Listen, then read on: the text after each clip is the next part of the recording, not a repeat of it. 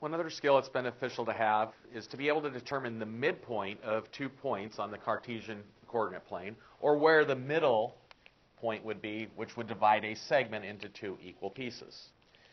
Well, if I want to find the middle of a segment that has a length of 12, well, if the segment has a total overall length of 12, that means if this point is in the middle, each one of those segments is going to have the length of 6.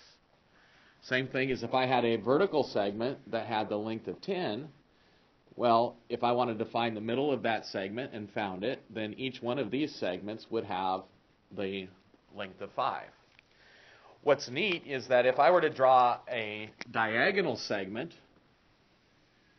from, let's say, there to there, where this distance between here and here is 12, and the distance between here and here is 10, the way you can find the middle of that diagonal segment is find the middle of the horizontal component and the middle of the vertical component, and you would actually divide that segment into 2 pieces. Well, it's kind of easy if you just have what the actual lengths are, and then you can figure out those numbers. Well, what happens if you don't have the lengths and you just have the coordinates of the endpoints? Well, let's just think if I was working on a ruler.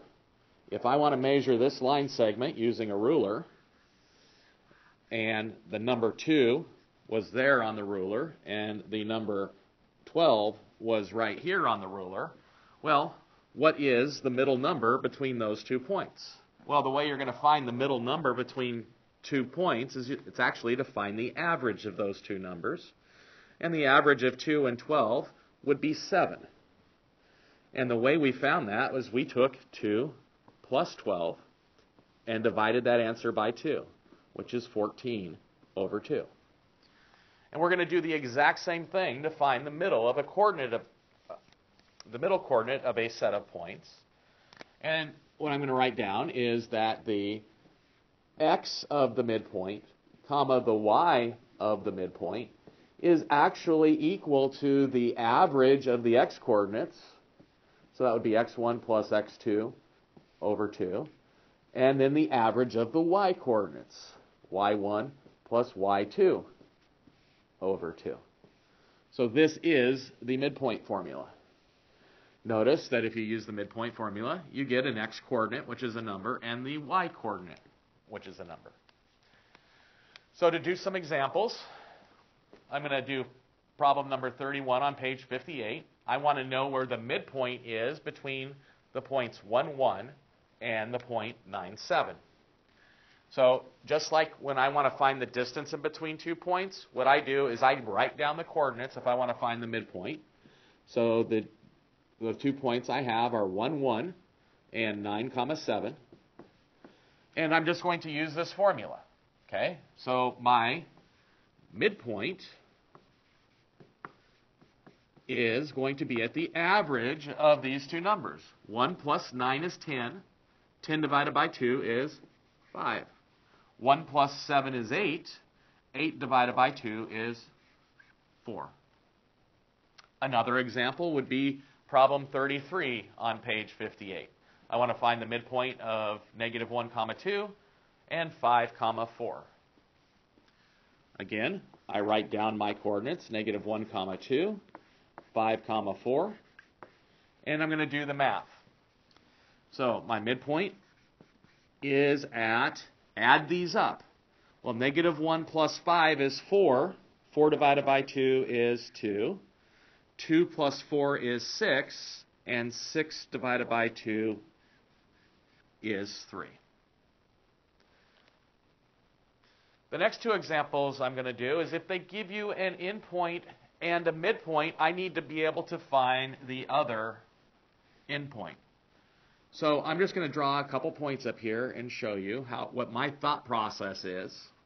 If they tell me that this point, 1, 4, is an endpoint, and then they tell me that the point 3, 0 is a midpoint, well, I need to find the other point that's down here in this area. That's the other endpoint. And the thought process I use, well, to go from this point to this point, I went down 1, 2, 3, 4. And then I went to the right, 1, 2. So to get over here, I'm going to go down 4 more. 1, 2, 3, 4, and I'm going to go right 2. And this is my other point. And that is at the point 5, comma, negative 4. So the way I do it when I'm just given the points of numbers is I actually set it up the same way. I'm going to do problem 48 on page 59. They give me an endpoint, which is at 1, comma, negative 2. They give me a midpoint, which is at 4, comma, negative 1. And I want to find the other endpoint. Well, what I ask myself is, what did I have to add or subtract to get from 1 to 4? Well, to go from 1 to 4, I added 3. So to get to my other endpoint, I have to add 3 more, which gives me the number 7. To go from negative 2 to negative 1, I subtracted 1. So to get to my endpoint, I'm going to have to subtract 1 more. Negative 1, actually I added 1. Go from negative 2 to negative 1, I added 1. So I'm going to have to add 1 more. So the endpoint for that one would be at 7, comma, 0.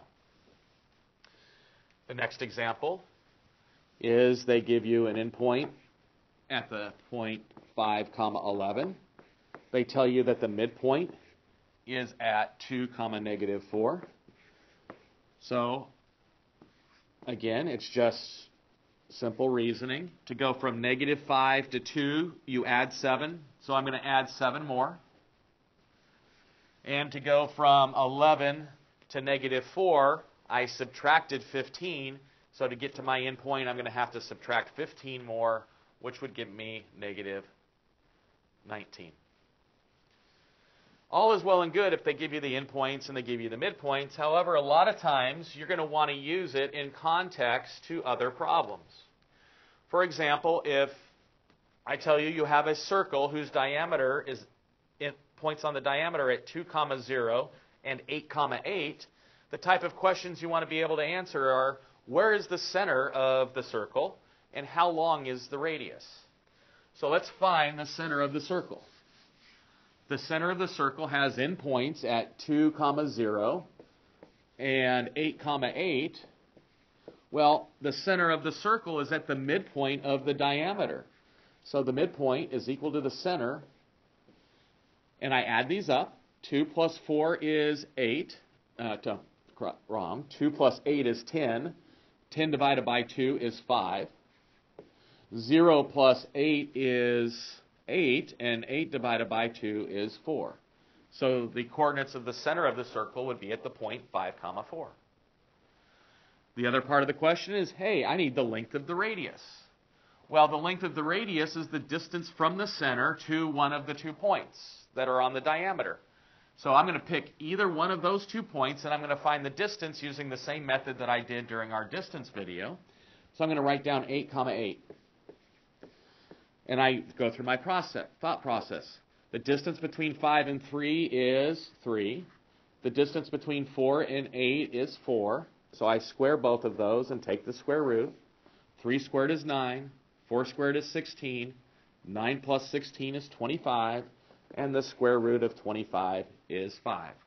So that's how you can use the midpoint formula combined with the distance formula to start answering real-world type applications.